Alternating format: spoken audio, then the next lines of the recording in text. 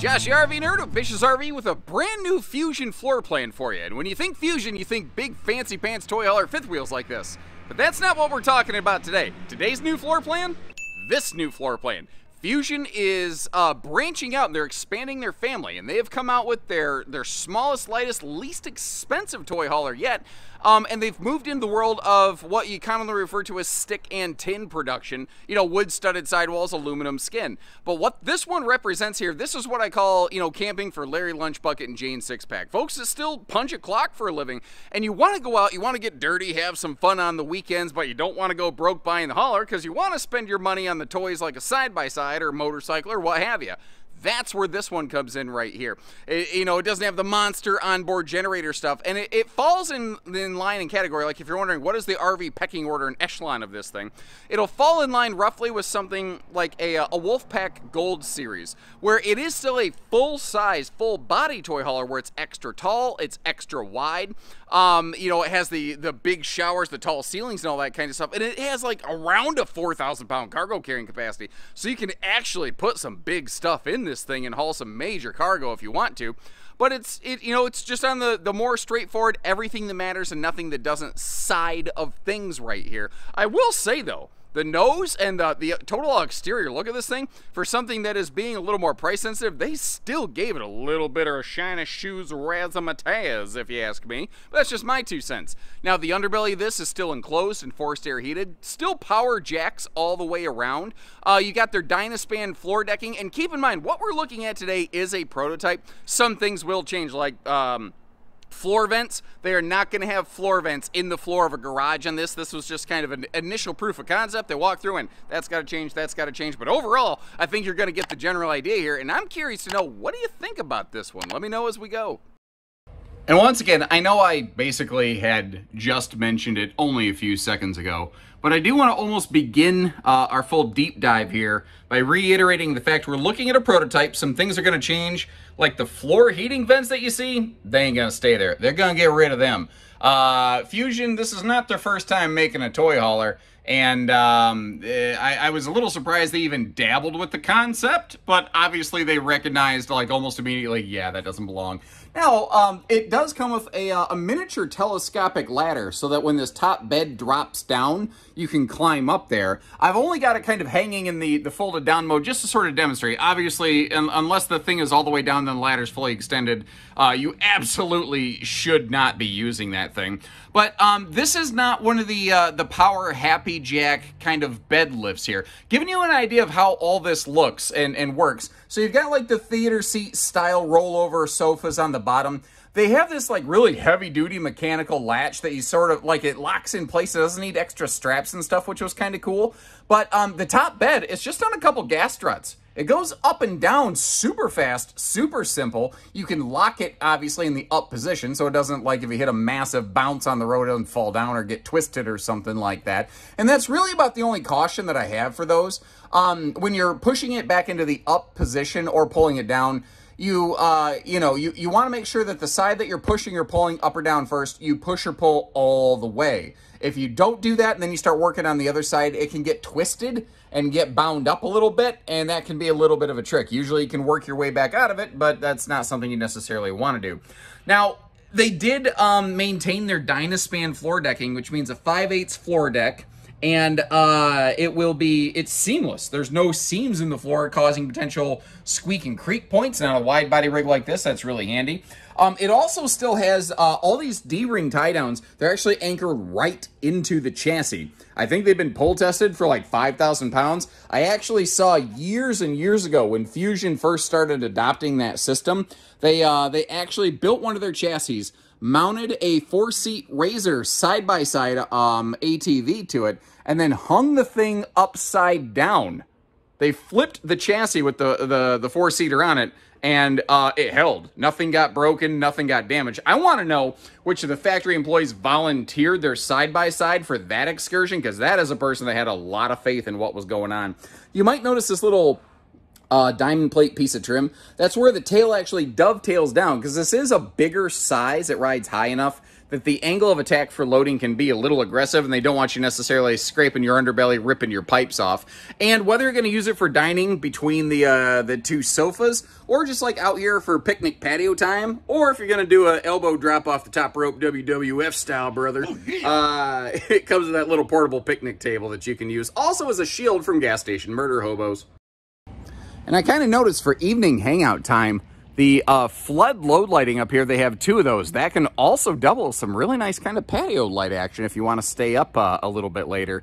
Now, again, the 2 sofas, you can fold one or both up out of the way. The RV's 100-inch wide body, and you have 13 feet 4 inches from the back of the tail to the front, basically where that refrigerator cabinet base stops. Or starts, rather, 13'4" of loading. But that, I do believe, is actually before you fold in the ramp patio gate. And I'm operating from some rote memory here. But as I recall, you need to subtract about 9 inches off of that 13'4" to actually get your effective loading space, because those gates do fold into the RV.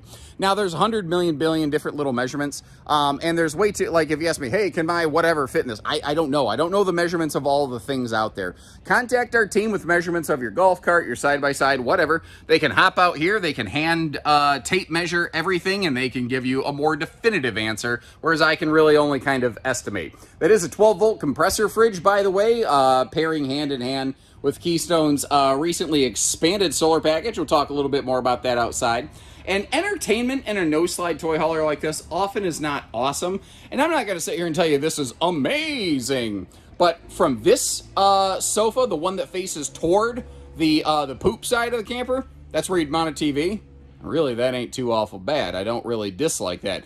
This thing also benefits from a chunk of counter space, man. And with it being a stick-built RV, hollow walls with hand-tucked insulation, they can put power outlets that happen to also be inverter prepped all the way down that sucker, which is nice.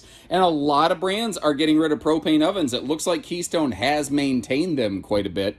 While we're looking at the kitchen, let's open everything up. One of the things I liked is you have, you know, good cabinet space, no traditional pantry, but overall good cabinet storage space, and a space for a wastebasket down there below the sink, which is another really kind of nice touch.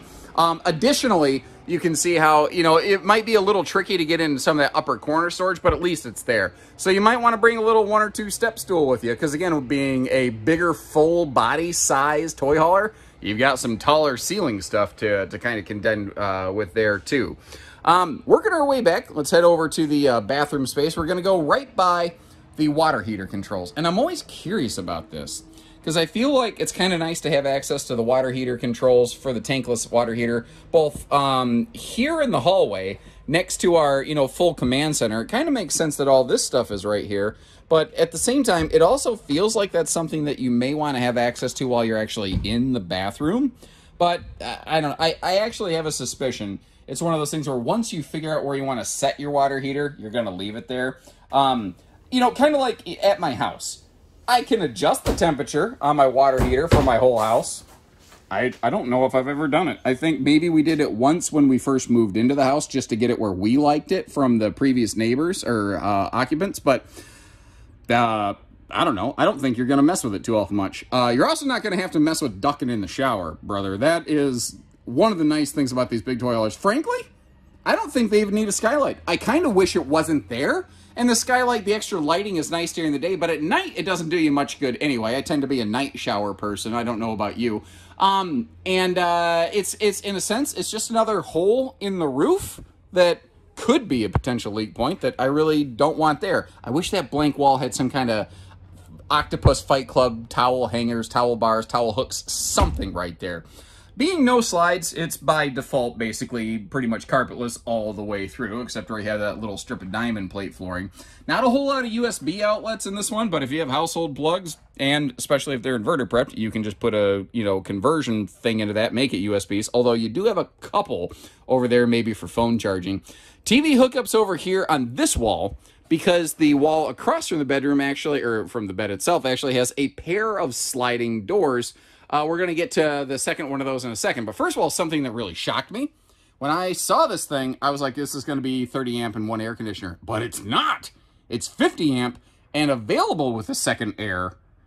I didn't predict that was going to be the case myself. Now, one thing, it took me a little bit. I actually had to go grab my little laser measure thing here, but that is a short queen bed. That is a 60-inch wide by 74 camp queen. There's room to walk around it if you got a longer bed, but you'll be doing the butt scoot boogie against those sliding panel doors, so kind of keep that sort of factoid in mind right there.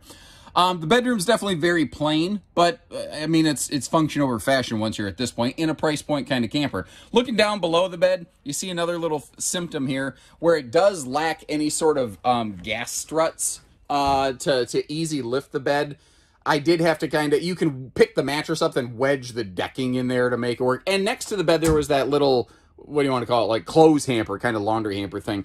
Now, this over here in the corner is actually far bigger than you would think. Take a look at this. I kind of use my own body for scope and scale. That corner closet actually wraps around. So it's bigger than the actual entry door. So you can really stuff a lot of stuff in there. And I think around the corner is probably where my wife's dad would keep the old BB gun. He's got a little pellet gun that, you know, if some little critter climbs on his wood pile, you know, for his wood burner in the backyard, he repays the audacity of that sucker with a BB to the backside. This is one of those RVs that when I was younger in my career, I would have said, you know, it's 7,000 pounds. You could tow that with a half-ton. But as I've gained more experience and learned more about towing, that is no longer going to be my recommendation. I would say something like this would be a better fit for a 3/4 ton pickup because, yeah, the RV empty weighs about 7,000 pounds, but you are legally required to be able to handle the full GVW.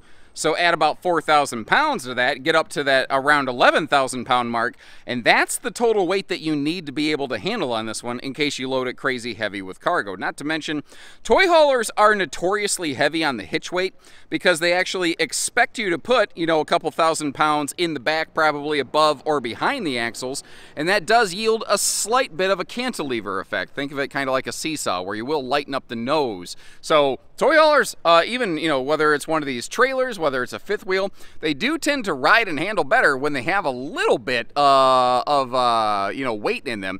And again, they gave this thing, I think, a really good look. It looks like it's moving fast even when it's sitting still. And somehow it's both linear and has a giant swoosh on it at the same time. I'm not exactly sure how they pulled that off, but they did it. Power tongue jack on the front, power corner jacks all the way around. And up front here, this might be something you've never heard of or you don't realize how awesome and important this is. The Giggy Box. Basically, it's a battery disconnect on steroids, and the reason I say that is when you do flip that disconnect, it 100% prevents parasitic load from eating away at that battery, which most do not.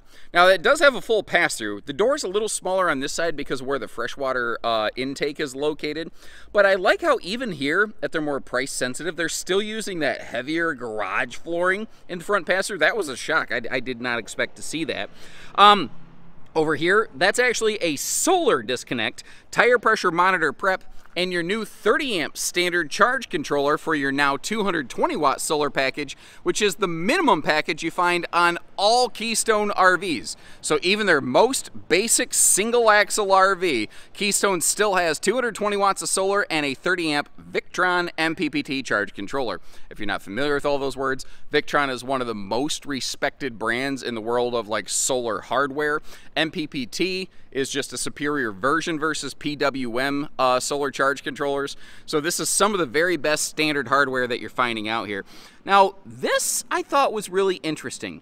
We've got a sewer hookup there, and it looks, I guess that's where the black and the gray from the bathroom come out. As we work our way back, we have a hot-cold outside utility shower and black tank flush. But then over here, just past that tankless on-demand water heater, we have door number 2. With our second of the crap caps, as it were, but that is actually just the kitchen sink drain.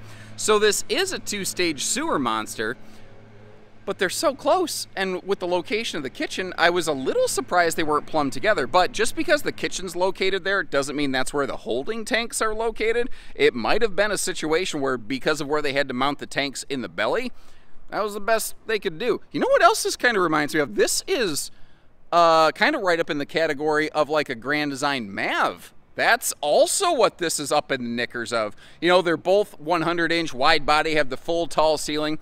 You got the ramp patio package here. But this being a more price-sensitive series, you're not going to see something like one of those big fancy pants 3 Seasons walls on the backs of here, nor will that be an available option. It might be possible to aftermarket that, but I'm not aware of one. Where am I hearing music from? Oh, we're at this display. I think somebody turned some speakers on somewhere, and I thought I couldn't tell if it was my phone or what it was. And you probably can't hear it with the noise canceling microphone that I'm using, and you just think I'm absolutely crazy. Terrific. This really turned out well. Actually, now that I talk about the rear door, I don't see any sort of tent roll-down screen wall. This being an early prototype, that might be a feature that's going to be included on later models. If that's an important widget or whiz-bang to you, make sure you contact our team members and have them investigate that, because currently I do not have that detail available to me at the time of this recording. My apologies. Now, our spare tire is kind of belly mounted down here. Remember, this is an enclosed and forced air heated underbelly, which is nice. You have the gas grill cooker hooker right there. This is running on import tires. Those are not Goodyear, so you're going to want to kind of keep that in mind. Above those, you have your TV hookups, and then all the way up by the top of the awning, which it's actually a nicely sized patio awning, but you got your outside speakers up there. I'd probably bring a portable Bluetooth with me. I wouldn't be blowing away the neighbors, but something like this, you might be parked in the middle of nowhere, and you just want to crank the music up, and worrying about neighbors, well, won't be so much. Wow, they fully finished that off. I hadn't actually looked at the top of the pass-through until just now. I like how they actually kind of clean that up. I did not expect it.